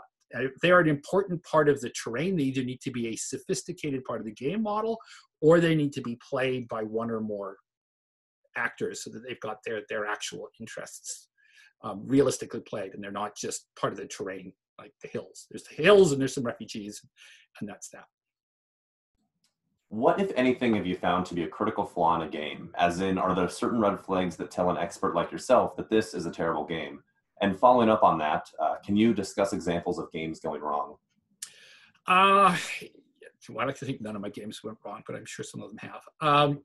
A red flag, hierarchy is a big problem. If people aren't prepared to play their roles and think freely, then you're shooting yourself in the foot intellectually. That's a big problem. Games in which the sponsor has already decided what the outcome will be are a big problem, and Stephen Downes Martin is the person to go on this, because Stephen's research agenda for the past few years has been how to ruin games, how to distort games, how to run a game and then come up with a completely different conclusion.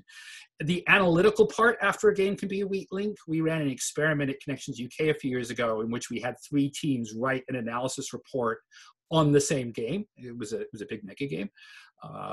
And the analysis reports had substantially different findings, even though those teams were all observing the same game and had access to exactly the same data. So that can be a weak link. So the assumption that you've run the game and the analysis is the easy part, or it has an obvious conclusion, I think that's problematic. And on the educational side, the notion that a game teaches itself. It doesn't. People can learn all kinds of wrong things from a game. They might mistake a game artifact, an artificiality of the game, for something real. So doing debriefing is really important, and learning from your players is really important, because often you don't understand how the game was broken until players told you why they did the things they did in the game, or how the game looked to them, because a game looks very different as a player than it does as an umpire or the white cell or the game designer. I've had cases in which I'd want to go back and tweak the model, wasn't happy with the model after the game. I've had problems where IT infrastructure didn't work as delivered. And so I reflexively now always have a backup for what happens if the Wi-Fi fails, what happens if the computers don't work, what happens if they don't talk to each other the way they're supposed to, what have you. I mean, always, if you're depending on, technology is amazing, I love it, but always make sure you have a backup for if it doesn't work on the day. I've had players walk out of games because they didn't like aspects of them. I had someone storm out of a game because they said that it was a silly, ridiculous playground thing to be doing. Had they waited, we were doing introductions, they would have discovered the person they were sitting next to was a former deputy national security advisor who clearly thought the game was worthwhile. But so I've had participants who haven't liked the game. I've had participants who don't like the game, the way the game went, because they have different views on it, and that's been problematic. So, you know, I've had participants not show up because of who else is showing up. If you're dealing with an active conflict environment in which one side has tried to kill the other side at one point, there can be enormous sensitivities over that. You have to tiptoe around. It can be very hard to get Palestinians to do seminar activities, let alone games with Israelis, not because they don't want to deal with Israelis, but because they feel they have to go to endless seminars and they're still under occupation and they're kind of getting annoyed about it. So there's a big backlash in Palestinian society about normalizing relationships when the occupation continues. So that's probably the biggest sensitivity I've had to deal with. I've had to deal with sensitivities over whether something is official or not official, and often find a gray zone where something is official enough that the officials will come, but unofficial enough that we have plausible deniability in the findings, because there's nothing worse than an official game that has a conclusion that ends up being reported in the press as if that was what the desired outcome was. I mean, ask Bill Gates about this right now. I mean, Bill Gates supported and supported pandemic simulations. And right now you will find YouTube videos with millions of hits that those simulations showed that Bill Gates planned the coronavirus pandemic so that he could insert microchips in us all. Right? So, you know, here's a man who plans to give away 90% of all of his assets for humanitarian purposes, who's reviled in some circles right now because he ran a simulation, and people confuse the simulation with the fact that we subsequently had a coronavirus pandemic.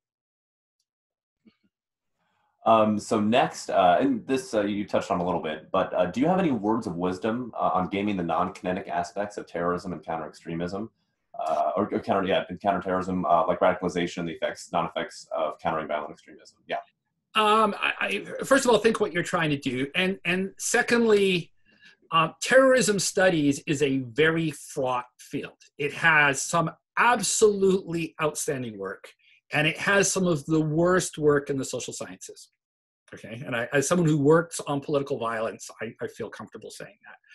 You need to make sure that you have a suitably nuanced and dynamic view of what drives armed insurgents, how they self-conceptualize, what the dynamics of radicalization are, and you don't have a very cartoonish view of who these people are.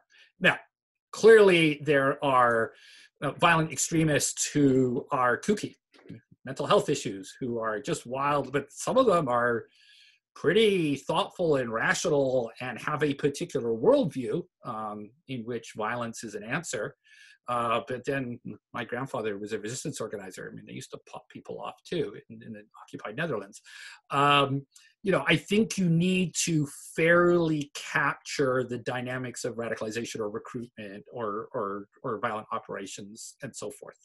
And I think that sometimes it's a very cartoonish view of those actors and not a terribly sophisticated one. So next is, what are the differences between how conventional marketers would run industry-run or civilian-oriented games versus info-ops or PSYOP games run by the IC?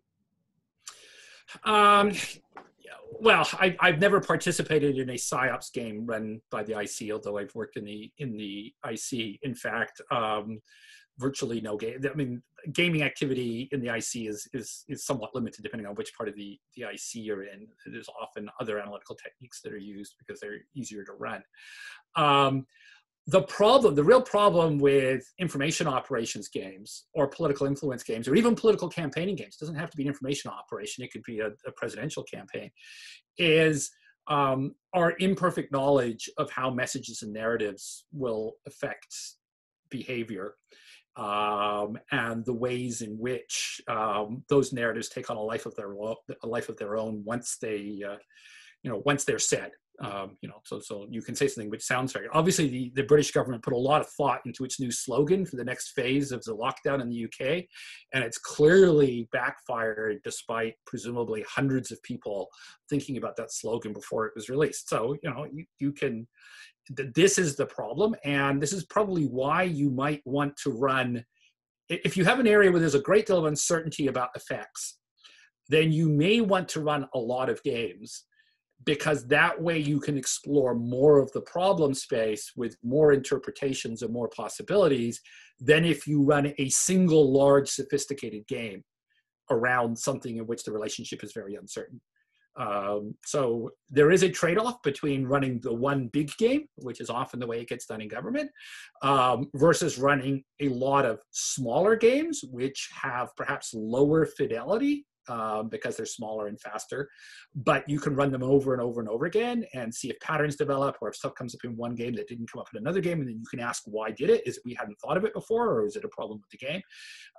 Again, I'm going to praise my colleagues at Agriculture Canada who keep running games over and over and over again in order to find out whether the same issue comes up with different participants or whether different issues come up. And some of those are just game artifacts, but some of those are probably actual findings. So the tendency is to make a professional game a big production, like a theater production, but then your run is one, your N is one.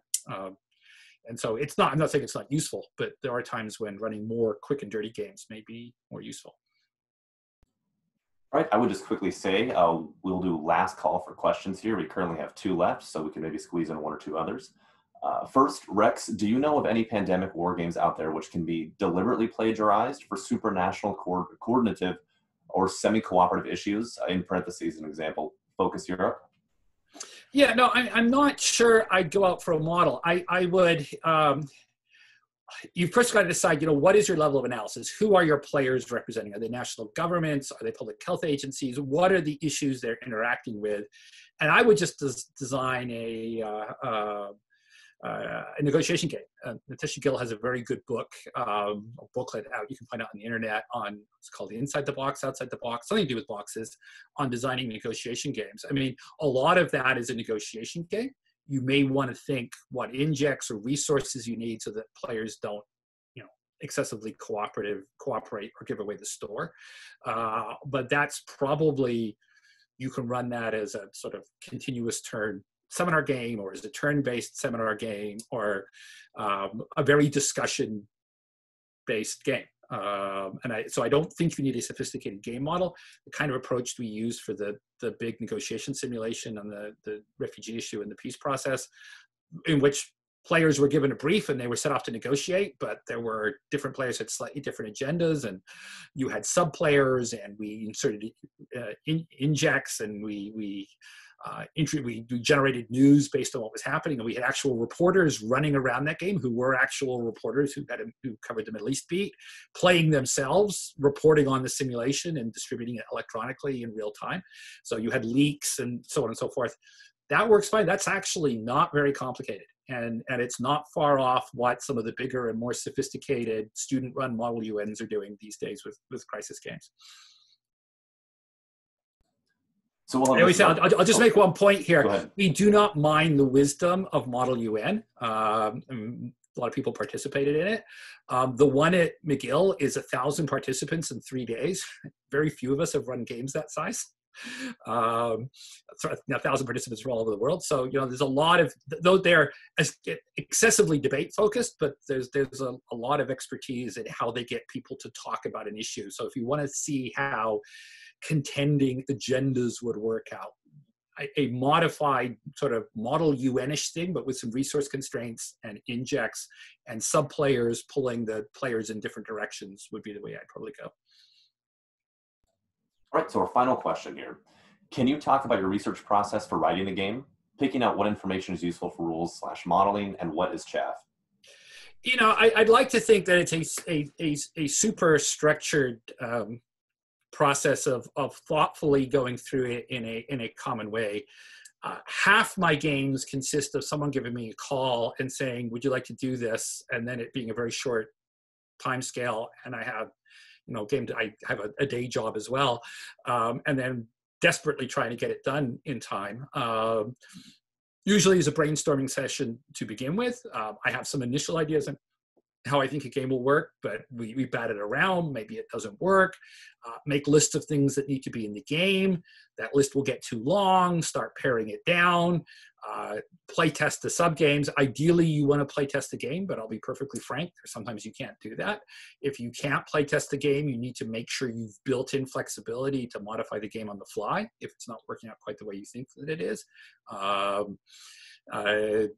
The extent to which I document stuff depends on the game. I'd like to think I'm systematic, but sometimes it's a fairly loose process. And I must say some of the better game designs have been fairly loose processes with sort of email chains and drafts going forward.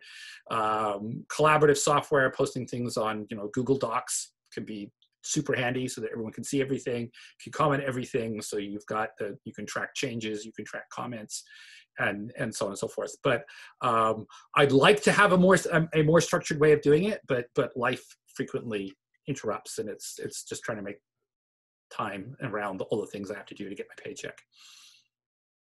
Rex, we actually got one last question here that I think would be great to wrap up with. What's the most surprising thing you personally have learned from designing and running these various games?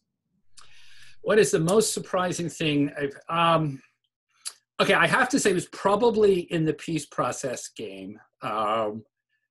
Understanding the extent to which the negotiations, which had been dominated by diplomats, lawyers, political advisors, and to some extent the military, had failed to anticipate that some of the stuff they were at risk of agreeing to, so some of the stuff that was in drafts, for example, of negotiating language, would not work in real life because it was outside their area of expertise regarding refugees, which was what I was working on, because there were not people with that expertise in the room in that role. And so it was an excessively legalistic approach. And I think that not only was that, I mean, I suspected that, that's why we ran the conference, but when people who've been doing negotiations for years say, oh, that never occurred to me, and you're thinking, yeah, but you're the person who's actually doing the negotiations. I mean, if peace breaks out next year, you're in large part responsible for it.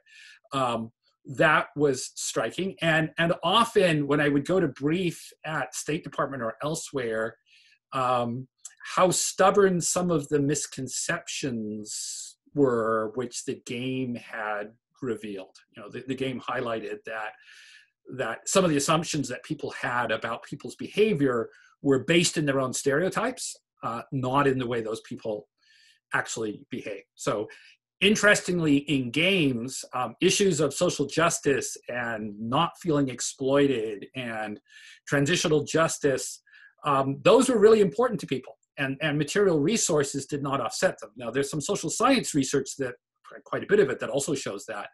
But I was struck by how many diplomats thought if you just threw money at the problem, people would be okay with the compromise.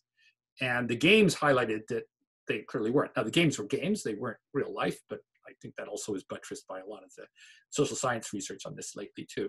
So I think there were some really interesting findings about the way a very thoughtful set of peace negotiations with a lot of really brilliant people involved can, just simply because of their backgrounds and their perspectives, miss important aspects of what's going on. And to their credit, when they heard that, there was an adjustment in behaviors. Now, the peace process didn't work out. We don't really have a peace process right now, notwithstanding the one that the United States has announced. So that's all old stuff. But that was, I think, quite revealing. And I think one of the reasons why there was a lot of interest in doing follow-up activities off of that one game.